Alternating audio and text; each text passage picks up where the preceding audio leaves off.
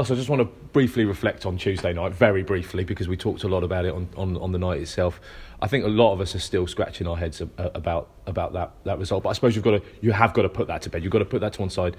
And Dean Lewington was talking about maybe that those situations haven't necessarily been addressed that much because of all the games that have happened, and it's just something maybe in training that you'll look at when teams want to defend like that. Yeah, I think it's the first game we've come up against someone who's basically, defended or we've dominated a game that much for that long. So it's something we haven't worked on as much as we'd have liked. And me and Luke and Ryan and Dean were sat there speaking about it after the game, and my disappointment turned into I was really pleased with the performance when you watched it back and stuff, and it was just lacking that last bit with the goal. But there's stuff that we looked at and we went through with the players on Wednesday, stuff that will help us moving forward for sure. And I've said that every game. I think we're learning from every game, depending on what type of game it is and what challenge it's brought us. And Tuesday was a different challenge to what we've come up against. So it prepares us better for the next one. That's how I see it. I think that's how the players see it.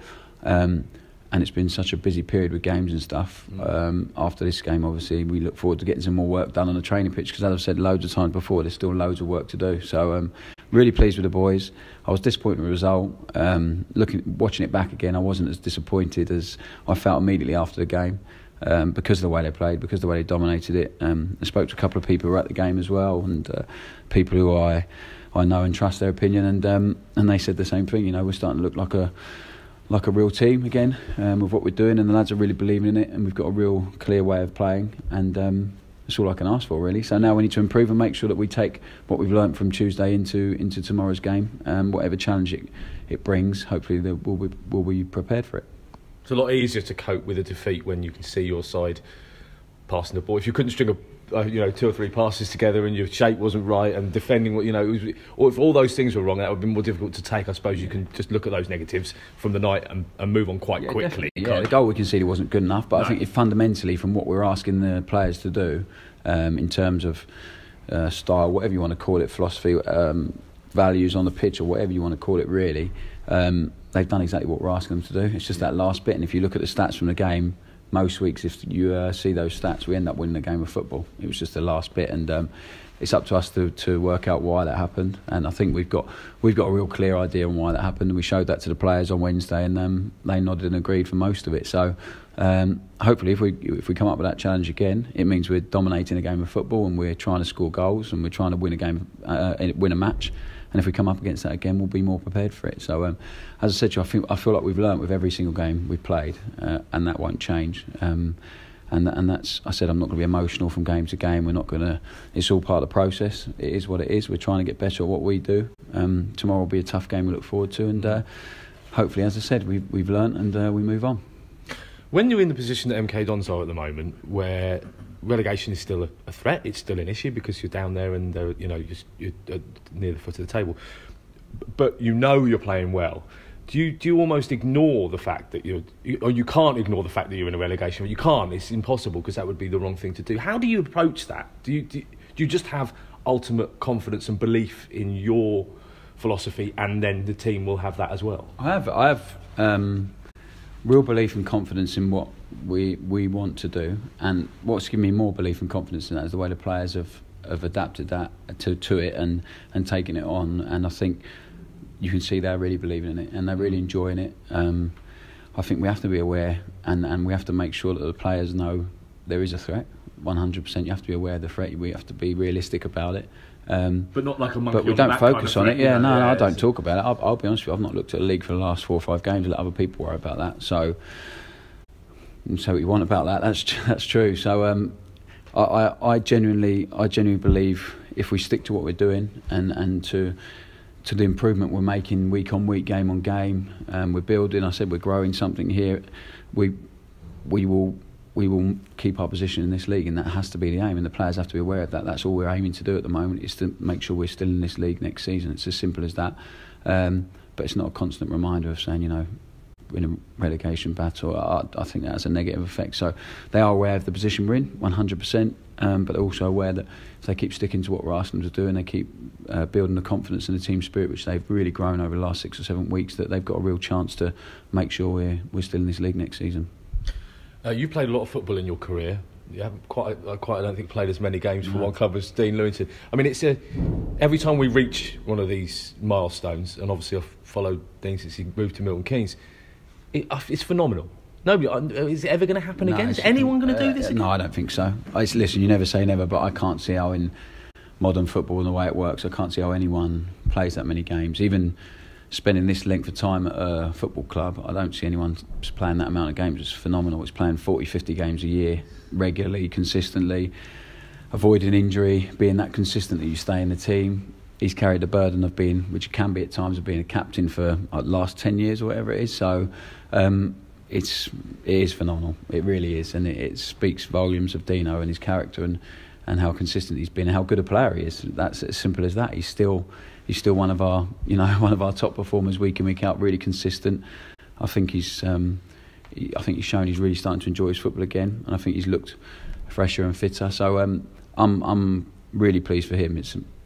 It's an outlier, that's for sure. He's an outlier because I'm not sure you get another one like Dino either. So I think he defies a lot of football, sports science and all that stuff, because he just plods on and plows on, and he doesn't, he's an older player. I often ask him if he needs an extra day's rest and stuff, and he's not a chance. He wants to train, he wants to play, he wants to carry on going. So and if he maintains his levels, who's to say he hasn't got a few more years left in him yet. So brilliant achievement. I don't think it's one that can be underestimated, and I think hopefully often in football or in life you only appreciate what you've got and when it's gone, and I don't think that's the case with Dino. I think the fans, he's got a group of fans here that love him. He's got everyone here, the staff and the players, know how important he's been for this football club and how important he is. So he's really appreciated, and if he plays tomorrow, it'll be a huge achievement.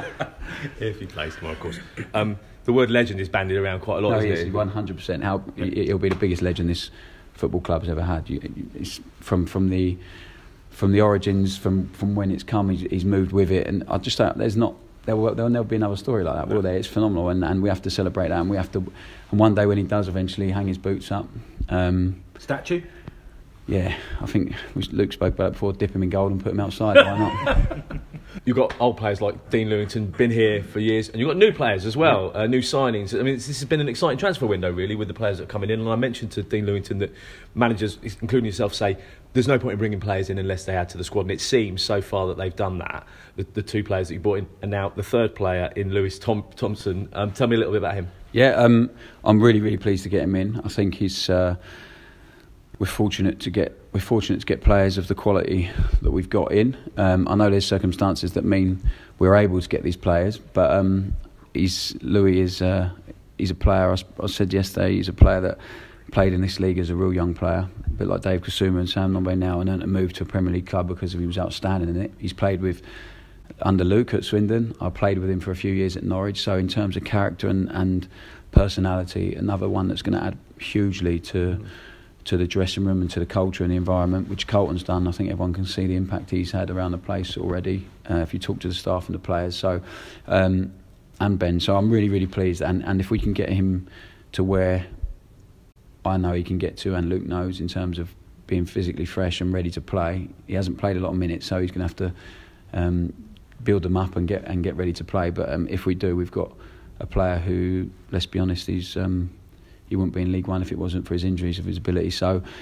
I'm pleased to get him. I'm really thankful the chairman has done it and helped us out, and to Norwich as well for helping us out with both. But I think they both could be they all could be really, really big signings. I think we've added real quality and real depth to the squad, and I said that I didn't want to add just anyone. So, and we are dealing as well with January. It's crazy, but we are dealing with. We're not in a position where we can go out and get anyone financially, or with the league position we're in. So we have to be really careful about who we get in, and it's people I really trust.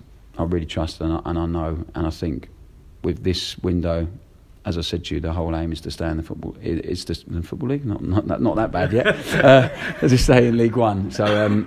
We had to be really pragmatic about it, and to be honest, we had to be quite short term about this window. We have to be. I think we need to stay, and we need to make sure we secure our place. So, listen, there are still targets we're looking at who could really add to us now and in the future. But if we don't do any more business, I'll be really happy with what we've got. I'm sure there'll be a few more people going out as well, and so we'll see what happens in the next couple of weeks. But so far, so good as far as I'm concerned in terms of what we've brought in. And Brennan Dickinson's moving on as well to Exeter. Yeah, Brennan goes with everyone's best wishes. It just hasn't quite worked out, and he's gone to a club where they're fighting for promotion, and he really wanted to go there. He expressed a desire to go there, so we've let him go. And as I said, I had a couple of texts with Brennan, spoke to him when he left, and I'm really pleased he's found a club that hopefully it will go really well for him, because it's been really stop-start for him here, and it's been difficult, and he's been through a really difficult time, and he sent me a really nice message to thank everyone for the way he's been treated after going through a difficult period in his personal life, obviously, and in terms of the way we've managed him with the football and training and stuff like that. So it goes with everyone's best wishes. It's always unfortunate when it doesn't work out for a player at a football club, but there's always various reasons. Football changes really quickly, and I really hope he goes there and does well. Sunderland next then, and here at Stadium MK they'll bring loads of fans. They are potentially one of the biggest clubs outside the Premier League, let alone outside the Championship. They're a huge football club playing in League One, and they're just starting to show signs of what everyone was maybe expecting of them at the beginning of the season. It's a mouth-watering fixture, isn't it? Yeah, I'm looking forward to it. I think the last few fixtures against the bigger teams, if you like, in League One, and you're right, Sunderland are huge, and in terms of, even when in the Premier League, they're a huge club in terms of their support and fan base. So I was fortunate to play there a few times in that league, and amazing support they get. So they'll bring down. I prefer those kind of games here. I think our players do, if I'm honest. Creates a really good atmosphere. Our fans seem to enjoy it and thrive off having a full away end as well. So I'm really looking forward to it. It'll be a good game, a really good game. You're right, they've picked up Phil Parkinson, manager, really good manager who knows the league really, really well, and always has his teams really organised and difficult to play against. But as I always say to the staff and to the players, it has to be, especially at Stadium MK, it has to be about us and what we want to do, and us trying to control a game of football. It's as simple as that, regardless of how many we've got in the crowd and who's coming. So real respect for them in terms of what they're doing. I think they'll be right up there at the end of the season, but we have to go and try and win a game of football. It's as simple as that, and that's what we'll try and do. Strange game at their place, wasn't it? It felt like a mad 4 minutes, which ultimately cost MK Dons. Yeah, it was. It was really. I thought we actually played all right on the day, to be honest, and we could have maybe got something towards the end, but it was. It was just. I think it's probably a symptom of where we are now. It's happened too much this season, where a little spell in a game has cost us the rest of cost us points. It's happened too often, and we've obviously it's slowly gone out of our game recently, and I hope that remains the case. But yeah, it was a good game. I think they're a completely different team now, and I think so are we. So I expect it to be a completely different game in terms of systems are different, the shape, the managers are both different. So I expect it to be a different game. I expect it to be a really good game. I think the last few games we've had there have been good games against good opposition. We've played some really strong teams here, and we've got some good results, so hopefully we can get another one. Do you think you're still underestimated in this league? I don't know. I wouldn't know how other teams are viewing us, really. I think that we're in the position we're in the league, so teams will see it as a chance to win games, I'm sure of that, but I hope that we're gaining more respect by the way we're playing, and I think it's shown in the way teams are setting up, especially Burton on Tuesday, that I think people are watching us a little bit more now, maybe having to look at us a little bit more, but we need to get out of the position we're in, and I'm worried about us and what if teams want to pay us respect, great, and if they don't, no problem. So it's about us, it's about what we do, and I'm sure they'll come tomorrow with a game plan, strong and believe they can win the game. It's up to us to make sure we don't allow them to do that.